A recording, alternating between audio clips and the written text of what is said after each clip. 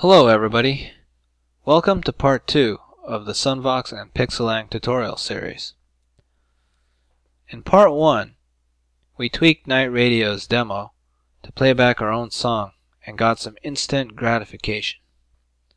But now in part 2, we're going to start a long and arduous journey of creating our own visualization from scratch.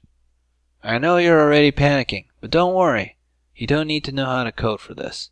Because in every video, I'm going to include a fully working code sample that you can run and execute to follow along. And in every episode, we're going to build on the previous episode, and by the end of the series, I hope to have something like a Sunvox player that can load any Sunvox file and create a music video with images and colors of our choosing. So in the end, we all win. However, we're going to need a couple ingredients before we can get started. The first is Pixilang itself. You can download it from the Pixilang homepage just by clicking on the download link. It'll download a zip file that has a similar directory structure to Sunvox. It'll have a directory of its own, and then it'll have different directories for all the operating systems it supports. We're going to be using the Pixilang binaries under the Linux folders today, but it shouldn't be that hard to use Pixilang from other directories. But if you need help, let me know in the comments, and maybe we can figure it out. The second ingredient you'll need are the tutorials that I've prepared and uploaded to a GitHub repository. And if you're familiar with Git, you can just clone the repository and pull from it every time a new video comes out. But if you're not familiar with Git, that's okay too. Simply click on this button with a cloud shooting an arrow down at people to download all of the tutorials as a zip file. If we unzip that tutorial zip, we can see it has two directories. One directory, Sunvox DLL, is just the contents of the Sunvox dynamic library zip that I got from the Sunvox homepage and extracted. I have simply included it with the tutorials so that you don't have to do an additional download and have to wonder where to put this directory. Just leave it where it is in the tutorial zip file and it will work as expected because all the tutorials will reference that DLL folder in that specific relative path. Besides this directory, there's going to be numbered directories, and each numbered directory will correspond to the tutorial and have all the code necessary to run that demo. I know we're in the second video, but this is the first code sample, so we're starting out with number 1. To run the code sample, go to the numbered directory and run Pixilang. So what are we making today? Well, what we're making today will just show up a file picker where you can pick a Sunvox file. If we press OK, it's going to play back the file, wait till it ends, and then close itself. Fascinating.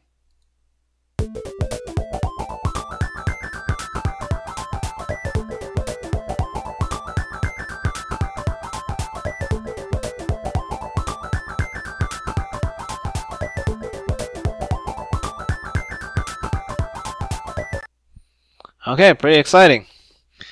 So let's review some of this code a bit. We're just going to highlight a couple points and call it a day because I've commented the code quite a bit. So if you really need to, you can just read the comments in that file, and I don't want to put anyone to sleep here. So here's the code. And I've created a handy diagram to sort of navigate the code here. There's only one file in this video so far called boot.pixie, and there are 3 stages in this file. The first is the setup stage where we initialize Sunvox and get it going, and this is code you're going to need in every visualization.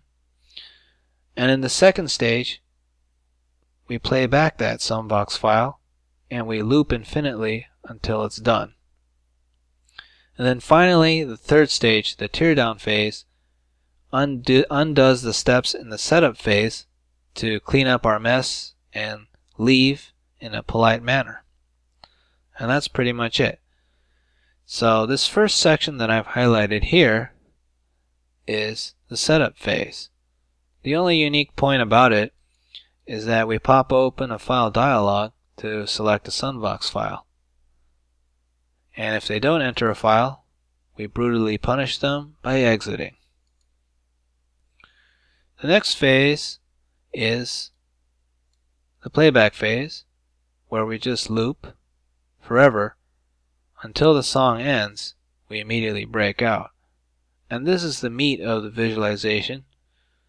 Well, this visualization is just a black screen, but in the next tutorials we're going to add more.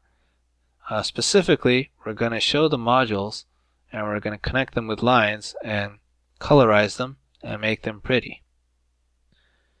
And finally, the last lines correspond to the teardown phase, where we just do undo the things we did in setup in reverse order to politely clean up after ourselves and then leave. And as a bonus, this code part here, the audio callback function, was used in the setup phase.